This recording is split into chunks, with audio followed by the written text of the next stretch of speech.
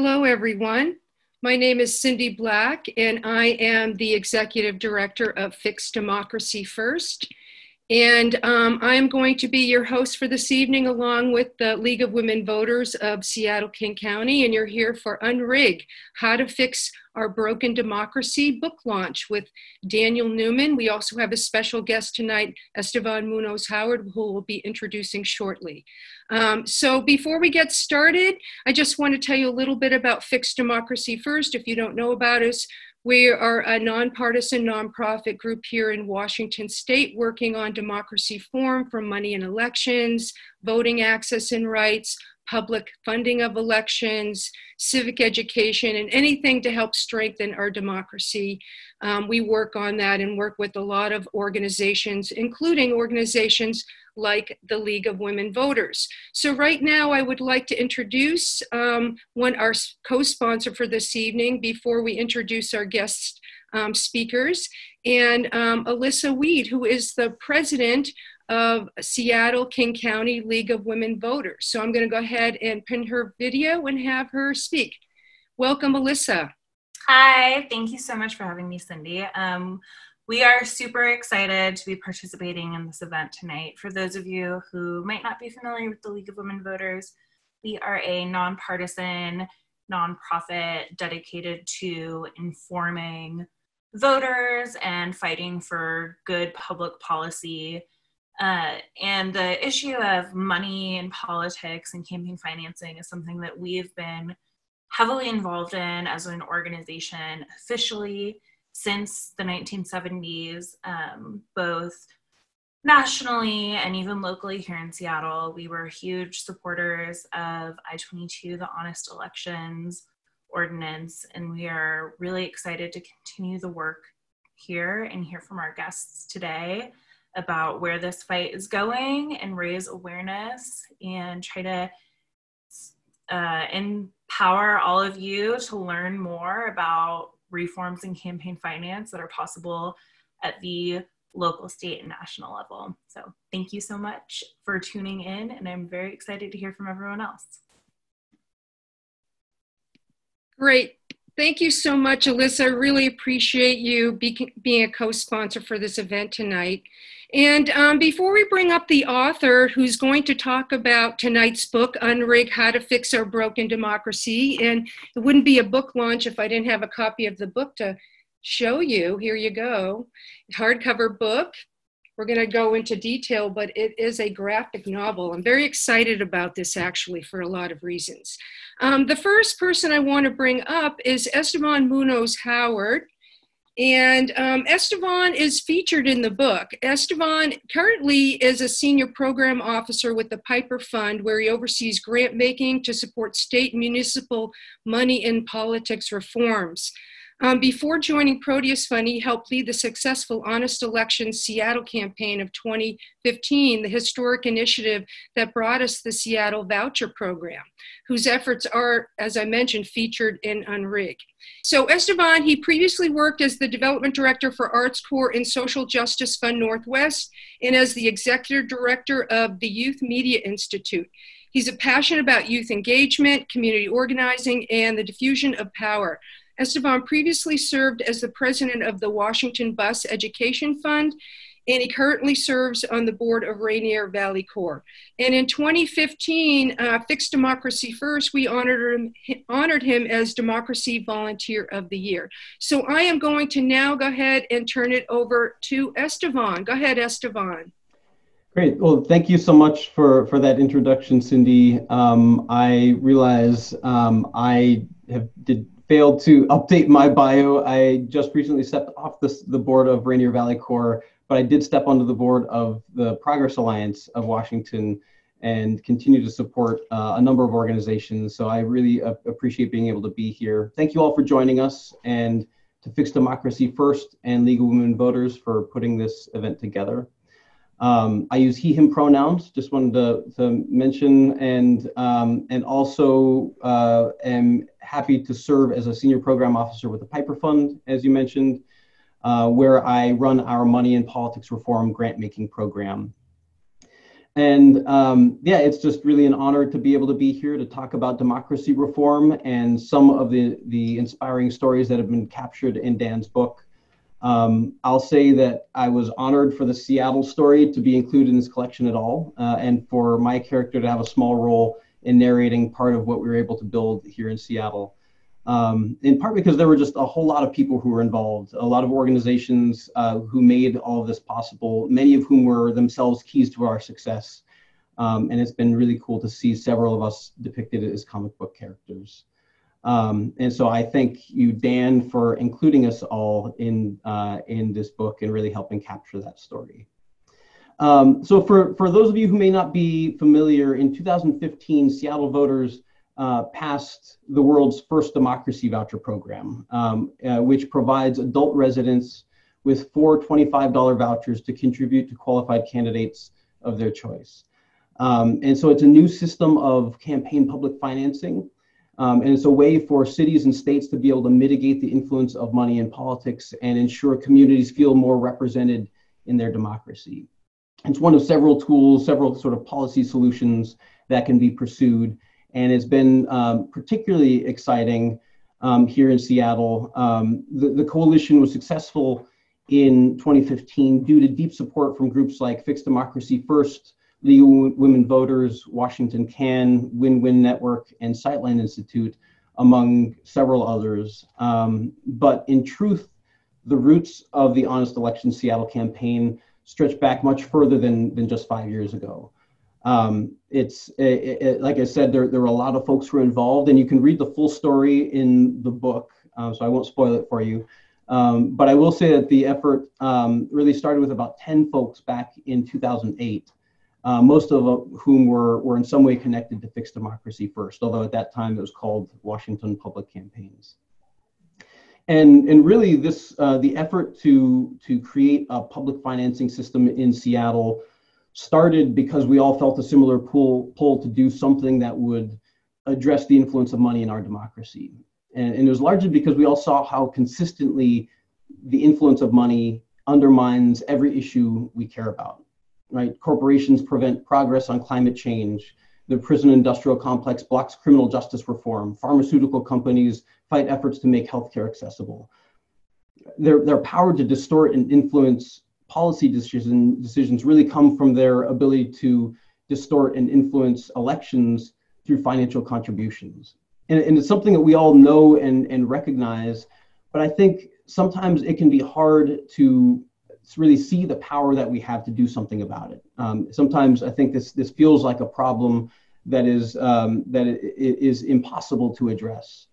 And I think this is one reason why Dan's book is so important, why it's important to be able to lift up some of these stories of how we can all make a difference and learn from some of the past efforts where folks have been successful to advance policies that really do shift the balance of power and put more power in the hands of regular people.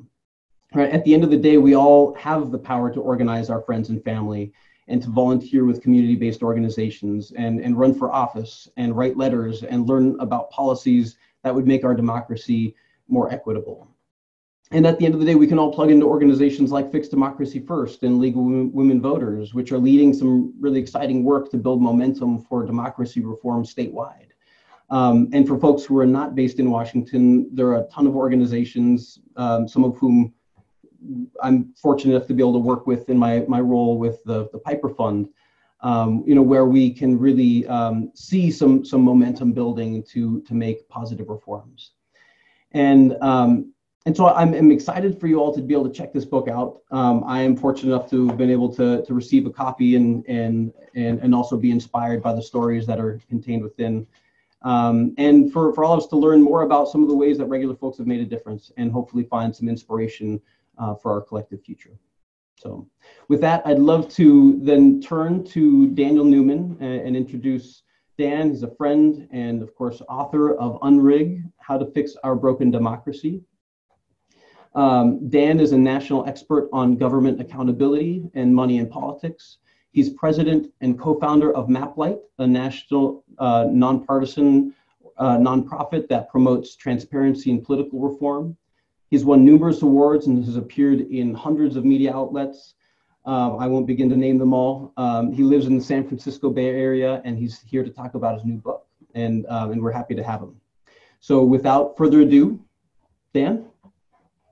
Thank you so much, Esteban. It's such a pleasure to be here with you, and thank you to Alyssa, and thank you to Cindy, to Fix Democracy First and the League of Women Voters of Seattle, King County do such important work in helping to fix our democracy. And as I mentioned in my book, toward the end, when it's what you can do, unrigging our democracy is not something you do by yourself. It's something you do with other people. And there are so many stories in my book and throughout the country of a pretty small group of people getting together and making major change happen. And that's one of the themes that I'm aiming to bring out. So I'm especially pleased that this book is coming out at this really difficult moment for our country. We have heightened attention on racial justice and the ways in which that our democracy really has not done a good job of including everyone. And of course, we're all here stuck in our homes in shelter in place in COVID-19, due in large part to our government's absolute unpreparedness for this health crisis. And I'll talk more about that a bit later. So in my book, Unrig, I talk about, number one, the key rules of democracy.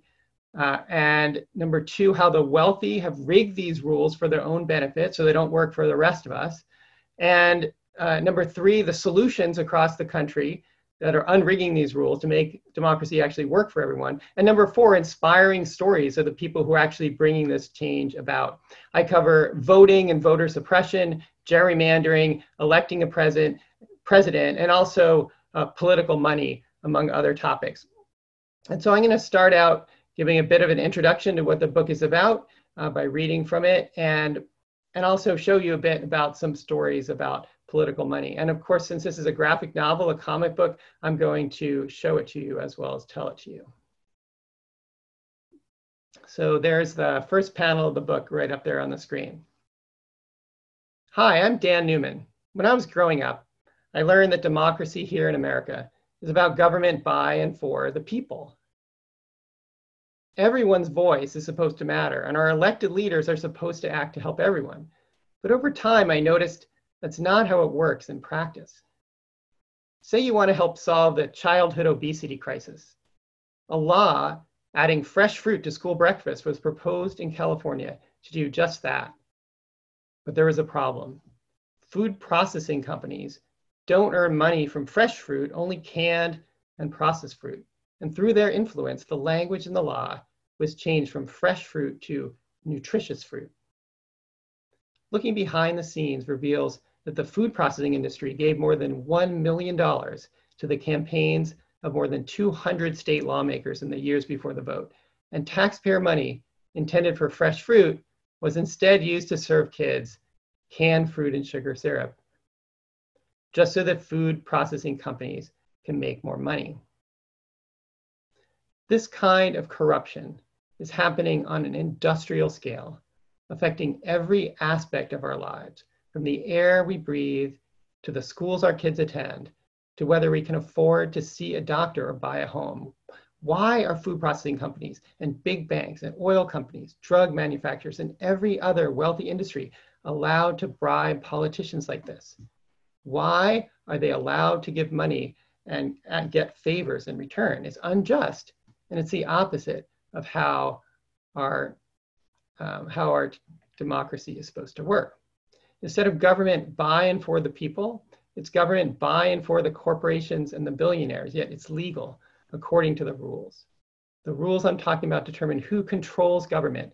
These are the rules of political power, like who can run for office, who can give money to politicians, how votes are counted, and more. There's a misperception that democracy issues are just too complicated to understand, but that's something that the forces of anti-democracy, which I'll get to a bit later, want us to think. It's actually not that complicated if you just take some time to learn about it and get involved with one of the great groups that's actually working to fix it. So now I'm going to tell you two stories. One comes from comes from Pennsylvania, a candidate named Paul Perry, who's a real person, like all of the stories in my book. Paul ran for Congress in Pennsylvania. And then I'm going to tell you the story of Teresa Mosqueda, who also ran for office for city council in Seattle, and what their different experiences were like. Now meet Paul Perry. Like the other people whose stories appear in this book, he's a real person. Paul decided to run for Congress. On paper, I was an ideal candidate for Democrats, says Paul. Born and raised in my Philadelphia district, a successful career in education and nonprofit work, Ivy League graduate, young, Black, with gay parents, and therefore a compelling family story.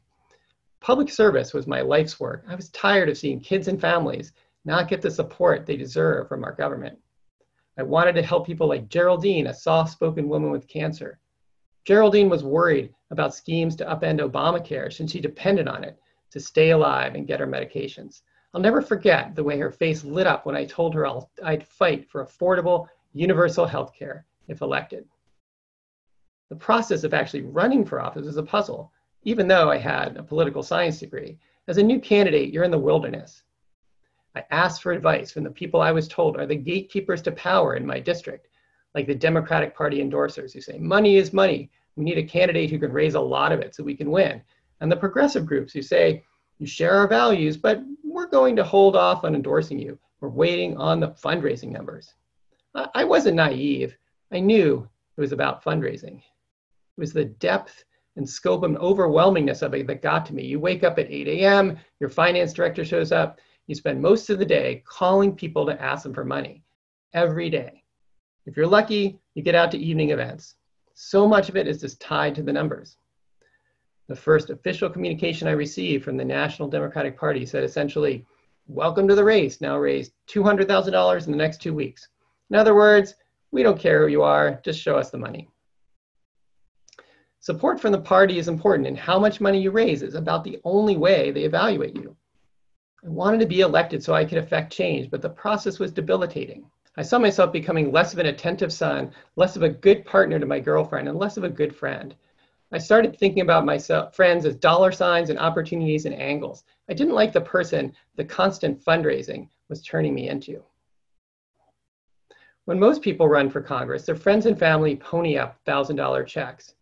My friends can't afford that. They're teachers and social workers. I'm a millennial with more than $200,000 in student loan debt. If I was going to raise more, I needed to expand outside my friends and family network into the stratosphere of big donors. I was running against a lobbyist tapped into the deepest pockets in Harrisburg and DC, and a state senator married to a millionaire. I've gotten a taste of what this was like in the stratosphere of big donors. At a high-powered fundraising event for a nearby member of Congress, I worked the room, swatting away consultants looking for contracts, absorbing cheap shots from the white-haired trial lawyers who scoffed at my youthful candidacy, always seeking out the fattest Wallace in the room. I didn't feel like I was making real change. I was spending my days shaking down rich people for money. About 6 months in, we were badly outraised. My lead opponent had raised $400,000. I had raised $90,000, and that was hustling, doing everything I could. I decided to leave the race. It was so early in the race, too. It's dispiriting and disheartening how power and influence really works. To win, you need the currency of power. There's actual currency, and there's also connections and networks of influence and spheres of control. I spent a lot of my days positioning myself for what powerful people were willing to do for me and with me. The process maps so directly onto the economic and class privilege in our society, and in many cases racial privilege. It shapes candidates, even progressives like me, into becoming the types of politicians we should be fighting against. The time spent courting donors disconnects you from voters by design. I came to realize that when we let wealth and connections drive who gets elected, we get the dismal politics we now awaken to every morning. I ran for Congress to help people who need support the most. But the system points you to pay attention to the people who don't deserve as much of your attention. The people who need you the least have the most influence over you just because of the way the system is structured. That's the deepest, saddest irony. Now onward to Seattle. Paul Perry found that running for Congress forces candidates to focus on the people funding their campaigns. In most elections, that means people with fat wallets. But what if campaign money came from the community instead? Welcome to Seattle, and meet Teresa Mosqueda, a third-generation Mexican-American and daughter of educators and activists. Teresa grew up in the Pacific Northwest, and you can see Bigfoot over in the corner of this frame there. As a leader in the Washington state labor movement and a public health advocate, Teresa helped raise the state minimum wage and pass paid sick leave, and led a program to make sure every child in Washington could receive health care. We've covered 96% of the kiddos in our state, she says. At age 36, she decided to run for Seattle City Council. As a renter with student debt and a young woman of color, she was not a traditional candidate. She had lots of community support, but not much financial backing. Instead of spending her days calling wealthy people for a large donation, she knocked on doors and talked with voters. We need affordable housing and childcare. Many times, the conversations ended with voters giving Teresa $100 in democracy vouchers. She raised $300,000 in democracy vouchers to power her campaign, and she went on to win her election without becoming beholden to corporations and the rich. Now, wait a minute, what's a democracy voucher? In 2015, Seattle voters passed a ballot measure that gives every city resident $100 they can use to support candidates for city council, mayor, and other city offices. Each election season, these democracy vouchers are mailed to voters. Seattleites can give vouchers to candidates of their choice, and candidates trade in the vouchers to the city for money to run their campaigns. Before Seattle started the democracy vouchers program, the city's political donors were not representative of the city as a whole. As this report from Sightline Institute said, who funds Seattle's political candidates? Rich white people with view homes, which they proved with real estate data. In 2017, when the democracy vouchers program first rolled out, Seattle residents from all across the city gave 80,000 vouchers to candidates. That first year, Seattle candidates could use vouchers in Teresa's city council race and some other races, but not in the race for mayor, although that will be allowed in the future. That difference provided an opportunity to measure the difference between contests with vouchers and contests without. Voucher donors, as you can see in the map on the right, were more numerous, more geographically diverse, and better matched the city's population overall. Everyday people can now provide major funding to candidates. Now I can afford to contribute to candidates I like. Big money has always participated. Now we can participate too. And candidates can now focus their attention on representing all the people instead of just the rich people. Teresa had been asked to run for office before, but money was a huge barrier. I'm still paying off my student loans. Democracy vouchers broke down that barrier. Teresa became the youngest member and the only renter on the Seattle City Council, where she works to lift up the voices of workers, women, and people of color so that every voice matters in our democracy. So how did this great success story happen? Here's a secret of unrigging the rules.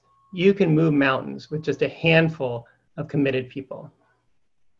How many people did it take to start unrigging Seattle's elections? Just 10. And here are the 10 that started Honest Election Seattle.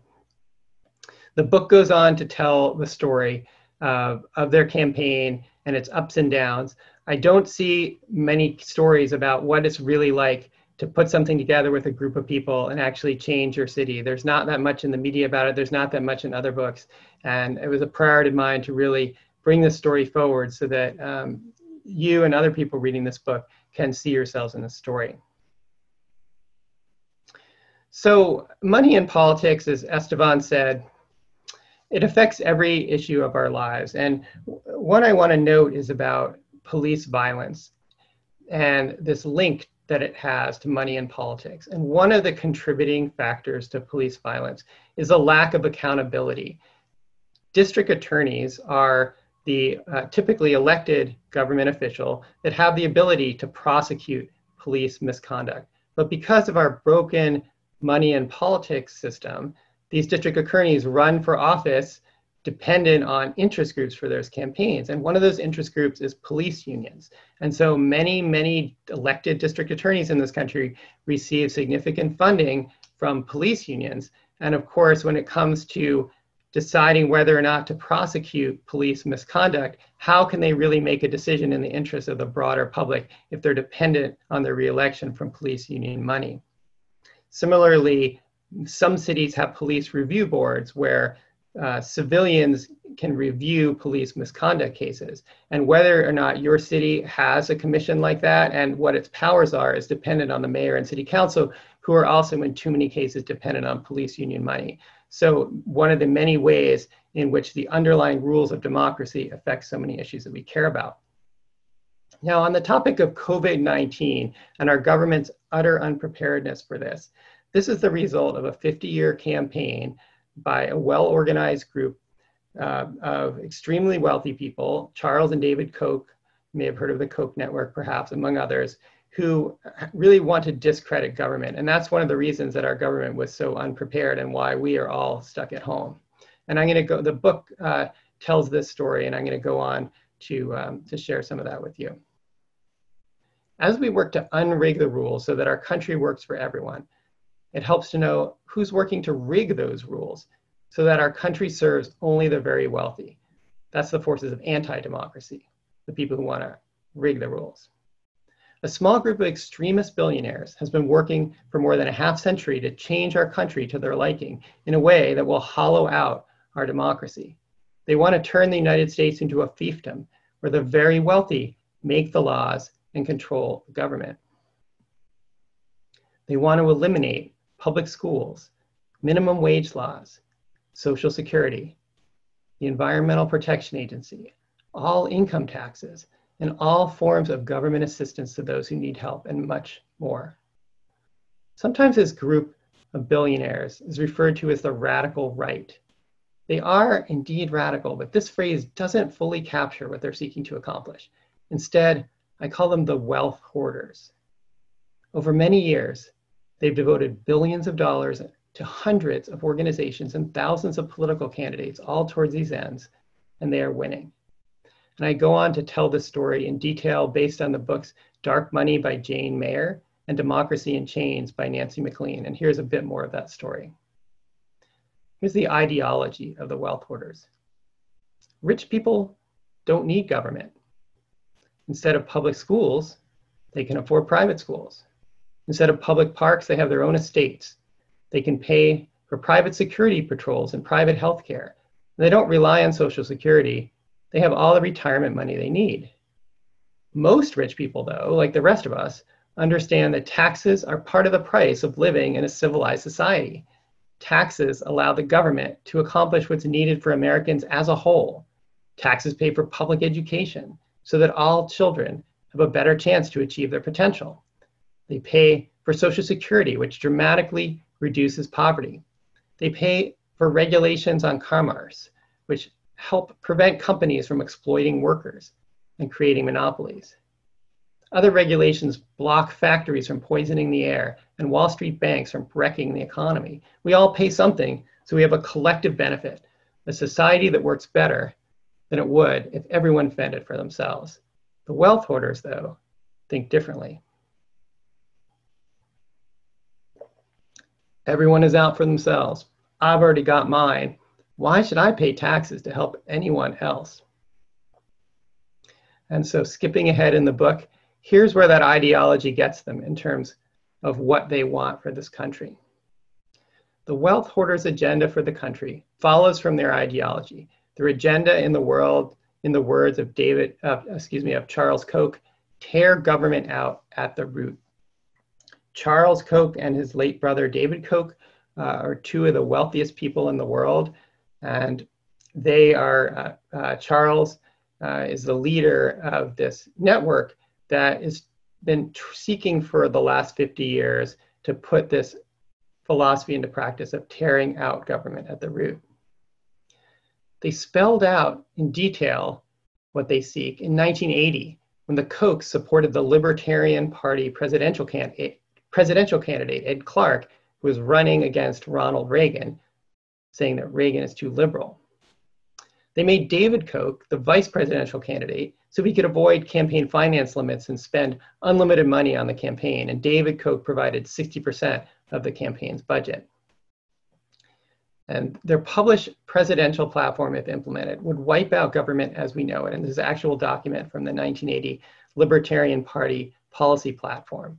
It would abolish public schools and required education of children, minimum wage, child labor laws, Social Security, Medicare, Medicaid, all campaign finance laws, the Environmental Protection Agency, Securities and Exchange Commission, FDA, FBI, CIA, eliminate all income, corporate, and capital gains taxes, eliminate prosecution of tax evaders, and eliminate all forms of welfare for low-income people.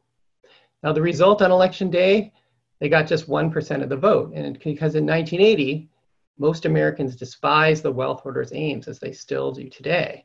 Still, Charles and David Koch kept at it, seeking ways to make their deeply unpopular vision a reality. And they found answers in the work of economist James Buchanan, who sought similar ends. Buchanan saw that in a modern inclusive democracy, the wealth hoarders' unpopular ideas would always lose. So Buchanan developed and promoted strategies to cripple and bind democracy, to stop it from reflecting the interests of the majority of the people. And in the words of Buchanan, we must remove the sacrosanct status assigned to majority rule. Buchanan saw that individual politicians come and go, but the rules of elections and government are what determine over time which interests win. And he was fond of saying the problems of our times require attention to the rules rather than the rulers. Buchanan dreamed of a government barred by constitutional law from offering social programs or regulating businesses and wealth, even when most people want these things. The government unresponsive to the majority, instead privileging the interests of the wealthy few. The Kochs put these strategies into action. And in a phenomenon never before seen in history, a small group of billionaires has organized and funded a comprehensive long-term assault on American democracy that continues today. The last story I'll tell today is that of Samantha Parsons. For every paid wealth hoarder minion, there's someone out there standing up to them, like Samantha Parsons. As an 18-year-old college freshman in 2012, Samantha heard an odd story about the professor in a friend's economic class. Here's your textbook. If you want to debate climate change, leave and don't come back. Samantha and other students soon discovered that the economics program at their school, George Mason University in Virginia, was heavily funded by the Kochs. They started asking questions, wondering if the Koch funds were influencing what students were being taught. They met with faculty who were also concerned and had been bravely speaking out. Are we a university that can be sold to the highest bidder? The faculty and students pressed the school administration for copies of gift agreements from big donors, but were stonewalled. The students found volunteer legal help and sued the university under Freedom of Information laws. The university was forced to release gift agreements that were previously hidden, generating national headlines like this New York Times headline, what Charles Koch and other donors to George Mason University got for their money. The gift agreements revealed the ugly truth. The Kochs had helped choose faculty members and biased what was taught for decades. Said one student leader, the point of the university is to serve students. I trusted GMU to look out for our education. I feel betrayed. While advocating for transparency at GMU, Samantha helped start Uncoke My Campus, a group supporting activists in exposing and ending Koch influence nationwide. And in 2019, GMU changed its policies so all future gift agreements will be made public, one of a string of transparency victories at campuses nationwide. Thank you, and Cindy, it's a pleasure to be here, and I believe we're now going to take some questions. Great. Yes, we do have some questions for you. Let's start with David.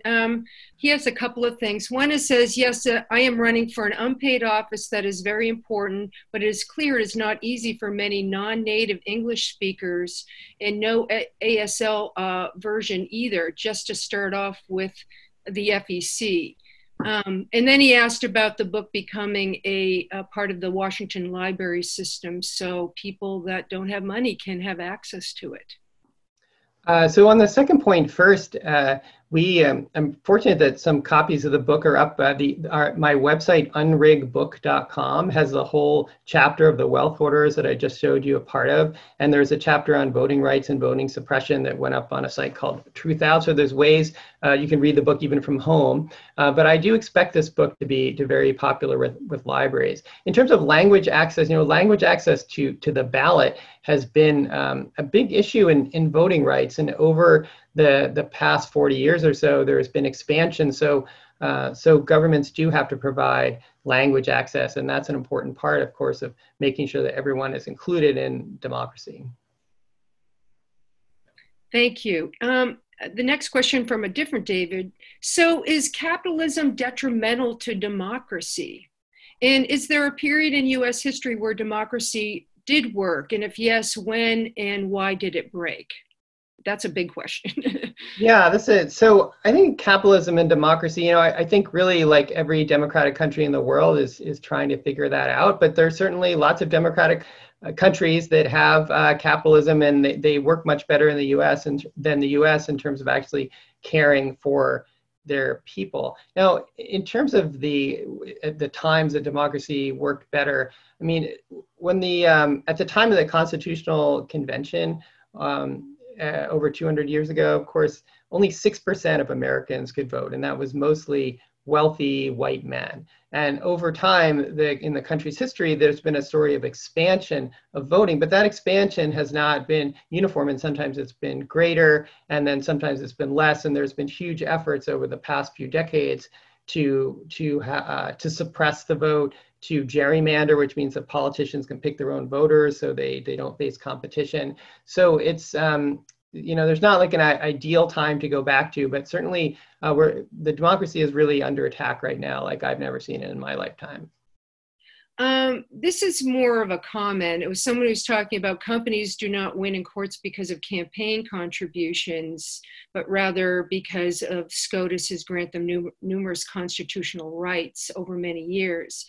And he's talking about supporting a 28th Amendment to overturn Citizens United, like HJR. HJ2 is another one as well, to address corporate personhood, money as speech. So what is your take on some of that? I think that if I could wave my hand and have a constitutional amendment to rein in the influence of money in politics, that would be great. The fact is that a constitutional amendment is just extremely hard to achieve. I mean, look at the Equal Rights Amendment, which is very simple and more broadly supported comparatively to saying equal rights for men and women. And that took, how many years are we on? 50, I think we're about 50 years in to that. And it's just really difficult, and I think that I think it's fine for people who are called to pursue that strategy. I think we have there's better luck with pursuing democracy vouchers, unrigging voting, stopping voter suppression, and some things that I think will make more of a difference in the near term. And then someone's had a question about the democracy vouchers. What portion of the democracy vouchers were actually used? And I can answer that since I work with that program. And basically, it went from the first year you mentioned your book, 80,000 vouchers. And just this last year in 2019, it was like over 4 times that amount. So yeah, quite a bit has been used. And next year will be the first year it used for a mayoral campaign, just as an FYI. Another question is, I would like to get a sense of the table of contents of your book. Can you put it on your website? Is your table of contents on, I believe, it is in the book, Unrig? It's, yeah, I don't think I have that up on my site, but I will, I'll see what I can do to put it up there. And so next question from Chuck, how many other cities have adopted an honest elections program similar to Seattle? He's in Tacoma, calling from Tacoma. So in terms of democracy vouchers, Seattle is the only one at present, but there are at least a dozen other cities across the country that have other forms of publicly funded elections. Like in New York City, for example, every dollar you donate to a city council campaign, the city matches it with another $8 from city funds. So the candidates can get all the money that they need and run for office and win without depending on special interest money. So the voucher system is especially powerful because it educates people that they have something tangible to contribute and participate in politics. But these matching systems, like in New York City and one in Berkeley, California, where I live and help pass that system, are very powerful too. And I'd also like to call out Connecticut's system that uses abandoned state properties to fund that program, which is, so it's not a tax. Next question, how do you see the connection of your book and the issue to the race issue in the US, as Nancy McLean brought out in her book, and as we also see with William Barber in North Carolina? Well, there are just so many connections between race and democracy. I mean, movements led by Black Americans have been central to improving democracy in this country. So in the 1960s, when the civil rights movement came to national attention, I mean, so much of that was centered on voting rights and the rights, the most basic form of participation. And remember that just for wanting to vote, this that people in that movement were killed and beaten.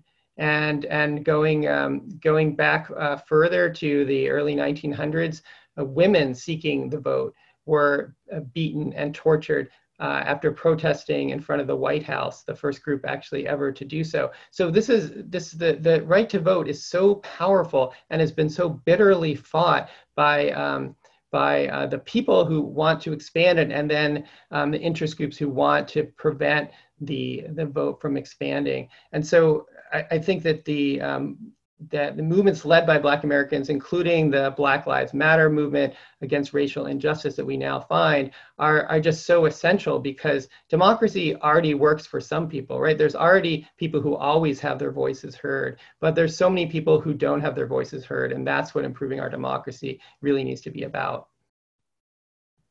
Great. And then is the rest of Washington state going to get democracy vouchers? And then Melinda recommends Irresistible, the Jon Stewart's movie. Funny, but eye-opening. I have not seen it yet. I can speak to that. Yes, we would love to see vouchers for the rest of the state, but we have a ways to go. A public funding of elections is not a priority for legislators. So we may have to look at the ballot again at some point, but more to come on that. Next question. Well, in Clark County, Washington, I'm an elections advisory member for deaf, but there is no ASL voter pamphlet. And reason they said is it costs money, assumption that all deaf read English fluently, and that I do not, however, think your book is, I do, however, think your book is good with visuals. Thank you. So basically addressing the ASL issue, and that assuming that deaf people all speak English. So I think it's about where do we put our resources in society, right? So election administrators, like, unfortunately, are really under-resourced for all the things they're trying to do. And why is that? There's not really enough people organizing and say, you know, elections are important, voting is important, we need to include everyone. So get involved with the League of Women Voters, get involved with Fixed Democracy First and the other groups on my website, unrigged.com.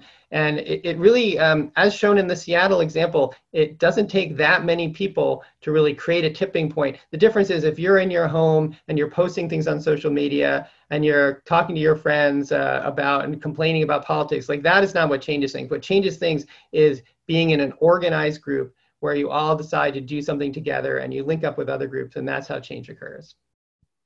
And I recommend that, like in Clark County, for example, you could reach out to, there's groups in Clark County like the League, the local leagues, and then go down and talk to your elected officials about that issue. Sometimes to get the ball rolling, that's what it takes. The next question on your website, you mentioned proportional representation as a solution strategy. How do you see that becoming a reality, and in what form? There are several.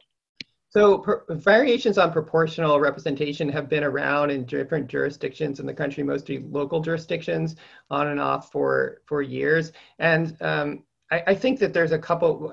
Proportional representation, by the way, it's you have a bunch of candidates on your ballot, and you, instead of just voting for one, you rank them first, second, third choice. And then and then several candidates get elected all together, instead of the way it is now where it's like, I have this person I sort of like and this person I really don't like. With proportional representation, you have a lot more candidates running. You're much more likely to find somebody you really like, and then more people get elected together. So instead of like, say, 3 congressional districts with 3 separate votes in each of those districts, you have like 1 giant district that elects 3 members of Congress. And the point of doing it this way is you get more diversity of all sorts. So you get more ideological diversity. If you're a Republican in a Democratic majority district, your voice never counts right now. Or reverse, if you're a Democrat and it's a majority Republican district, like it really doesn't matter. But in these proportional representation systems, then the elected legislators represent the people's interests and philosophies much better. In most Western democracies, like in Europe, for example, have proportional representation. The US was one of the early democracies back in the day, but then others have moved ahead in terms of like what method of counting votes really gives the best representation. And I'm going to ask a question that I have. So why the comic route? I think it's very fascinating. I've never seen a democracy book like this. Why did you choose to go that route? And I know that George O'Connor, your illustrator, your artist, is on the call tonight, or is on the webinar tonight as well, listening in. So I just wanted to mention that and ask why you chose that route.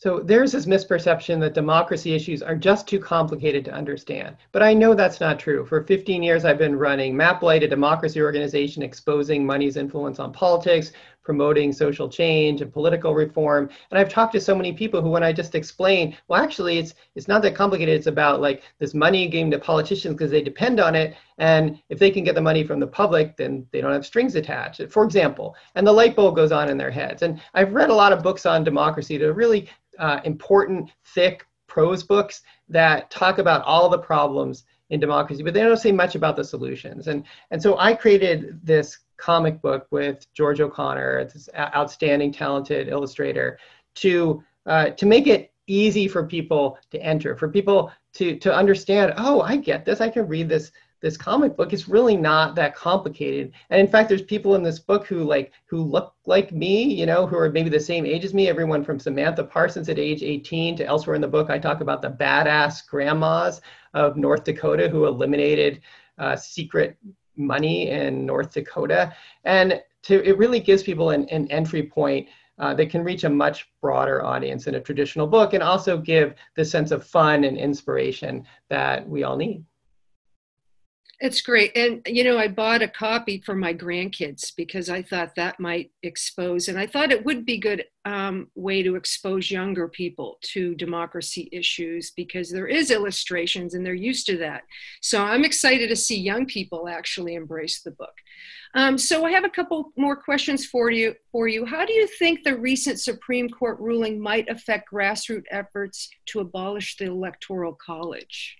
So the Supreme Court ruling that just came out within the last day or so said that, so this has to do with the Electoral College. And so many people don't know this, but like the president in the US is actually not elected by like your vote going to the voting booth. You are electing what's called electors in your state, which are people that then elect the president. And this system has historical roots that don't make any sense anymore. And I go through that in some detail in my book. But the Supreme Court decision said that the electors have to vote for the people that they're supposed to vote for, instead of being what's called faithless electors, like, oh, well, someone was elected to support this candidate and they switch. So it was sort of clarified this rule that I think probably most people thought the system worked this way anyway. The electors vote for who they thought they were vote for. Now, the national popular vote is really the solution to this mess of the Electoral College. And the national popular vote is an agreement among states, and the states pass these laws, and there's over a dozen states that have already passed this law that says we're going to award all our electoral votes to the winner of the popular vote nationwide. Okay? And if enough states pass this state law, then that means is that the Electoral College will no longer be relevant. What will happen is that enough electors will be awarded to elect the person who gets the most votes nationwide. And so you can see that you really need a comic book to explain this, right? Because I'm trying to explain it verbally and it's really hard. But in the book, he kind of lays it out a lot more clearly. So in terms of the terrific efforts to pass this national popular vote law in the states, I think this will be a boost to the effort because it continues to put the focus on our electoral college, which really doesn't work anymore. And twice in the last 20 years has elected two presidents that the Bush versus Gore, Bush winning while Gore won the popular vote, and of course, Donald Trump winning the presidency while Hillary Clinton received 3 million more votes than him. And the next question, please speak to the process of wealth hoarders corrupting the ethics of individuals and politicians. What human or civic weakness or shortfallings are wealth hoarders exploiting? That's a deep question, but I think important to ask. So yeah, I don't really think you have to go very far into human motivation to figure that out. And one of the most successful levers is primary challengers. And let me tell you what I mean by that. So the wealth hoarders have set up essentially what's an independent political organization, independent from the Republican Democratic parties. They have ad makers, they have pollsters, they have a large grassroots organizing wing, they have think tanks. And so they have used this to put pressure, especially on the Republican Party and the Democrats to some extent as well. And so what the wealth hoarders started doing is after the Citizens United Supreme Court ruling in 2010, that allowed any wealthy person or corporation to spend as much money as they wanted in politics. And that interacted with the existing law to allow that spending happen in secret. And so that was the opening for these wealth hoarders who have unlimited checkbooks, essentially. The worth of Charles Koch is $50 billion. So they started running candidates against any Republican who wasn't sufficiently libertarian enough for them. So let's give you the example of Orrin Hatch, former senator from Utah, very conservative senator. Back 20 years earlier, he co-created a program called Children's Health Insurance Program to help with children's health care. He did this in collaboration with Democrats, and they worked out something that both Republicans and Democrats could agree on. But then, just a few years ago, the Republican Congress passed massive tax cuts to the wealthy. The overwhelming majority of the tax cuts went to the various wealthy people and large corporations. And that change in Orrin Hatch's philosophy came after the wealth hoarders funded a primary opponent against him in the Republican primary who campaigned on eliminating government, eliminating all taxes, eliminating government programs. And Orrin Hatch was like, you know, I almost lost my race. I'm going to toe the wealth hoarder line. And so that's how this change has occurred, is that sometimes the wealth hoarders get their preferred candidates elected, but sometimes the people in office, they want to keep their jobs in Congress or in the state capitals. And they say, you know, I'm just going to change my point of view to do what these wealthy funders want me to do. And the next question ties into that. It refers to the 1971 Lewis Powell memo to the U.S. Chamber of Commerce, attack on American free trade enterprise. Andrew says it was the Omaha Beach of the invasion of democracy. How do you see that event effect on the U.S. and where we are? Because I see it connected. Yeah, so the Powell memo. So first of all, there's this outstanding movie called Heist, H-E-I-S-T, Heist, that tells the whole story of the Powell memo and has many of the related themes to my book. So back in the especially in the 1950s and 60s, there was a wave of collective action in the country. The civil rights movement, environmental movement, consumer movement, and this forced change in the country. It created the Environmental Protection Agency and the Occupational Health and Safety to make sure that people had safe workplaces and so many more improvements to society. And the corporations who didn't want any of the things were kind of knocked on their heels. And so Lewis Powell, who was a corporate attorney, he wrote this what's now infamous memo laying out to the largest corporations in the country that you need to get involved in politics. You need to start lobbying. You need to start giving money to politicians. You need to start advertising to change the terms of the policy debate. And so that was a turning point. And so businesses, corporations did start participating to tilt government to their own ends. And then, so that's the Powell memo. I do want to add that a couple months after he wrote that, Nixon appointed him to the Supreme Court, and within a few years after that, we got the speech, money is speech. I'm sorry, I'm drawing a blank on that. Buckley versus Vallejo. Thank you, Buckley versus Vallejo. Yes. Yeah. And then we only have a couple minutes left, and some of the questions talk about, well, where do we go from here? What can people do? How can they get involved?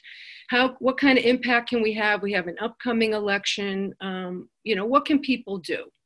So the number one thing you can do is join a group that's working on these issues. And there's a list of groups on my site, unrigbook.com. Also in the last chapter of my book, I go in some detail into like how exactly you do this and get involved. But I will say that the state level and local levels are the place where one person is the most likely to be a tipping point and make a difference. I mean, Seattle is a large city. Look what 10 people did, 10 people to start this movement that's now a shining example for the country of democracy vouchers. And that's happened story after story in cities and states. So get together with people in your city or your state and find out what people are already doing and work to support that. It's amazing how much difference one person can make as long as they were doing that in alignment with a group of other people too.